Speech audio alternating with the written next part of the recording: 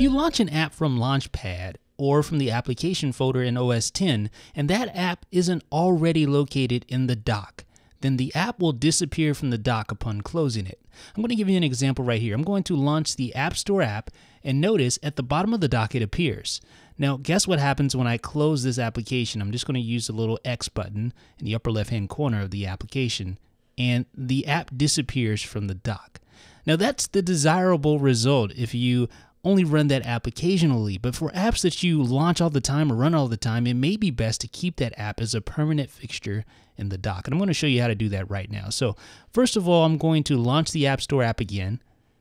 All right, so it's launched. Now, there are actually two ways that I can make the most often used apps, or the apps that I want to keep in the dock, stay there permanently until I manually remove them. And the first way is just to right click on the app that is in the dock, and then go to Options, and then select Keep in Dock, just like that. Now when I close this application, you'll notice that it stays in the dock because I've instructed it to stay in dock or keep in dock. You can see that when I right click, go to Options. Now there is also another way to make an application stay.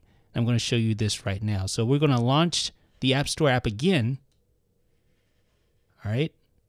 Now, the other way to make it stay is just to drag it to a different location in your dock, because it assumes it's assuming that if you drag that application in your dock, you're moving it. Obviously, you want it to be a permanent fixture there.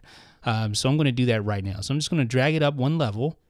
And when I do that, watch what happens when I close it out. It still stays there because Keep in Dock is now selected and enabled. But if I want to remove this, all I need to do is select Remove from Dock like this, and it goes away. So those are two easy ways to keep an application in your dock. Even when you close it out, you can either right click on it and select Keep in Dock from the Options section, or you can just drag it to a different location in your dock and it will automatically enable that Keep in Dock option.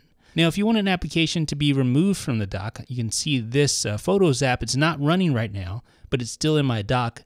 So all you need to do is go to Options after right clicking and select Remove from Dock. The other way to remove an application from the dock is to just drag it out of the dock like this and then release. So there's two ways to actually keep an app in your dock, and there's two ways to actually remove that application that I just showed you. So hopefully this was able to help you out. If you're a new user to Mac OS X, then maybe you weren't aware of this, or even if you're an old hat, maybe one of those options you weren't totally aware of. Whatever the case may be, this will be definitely helpful for noobs and maybe even seasoned users alike. So folks, let me know what you guys think down below in the comments section. This is Jeff with iDownload Blog.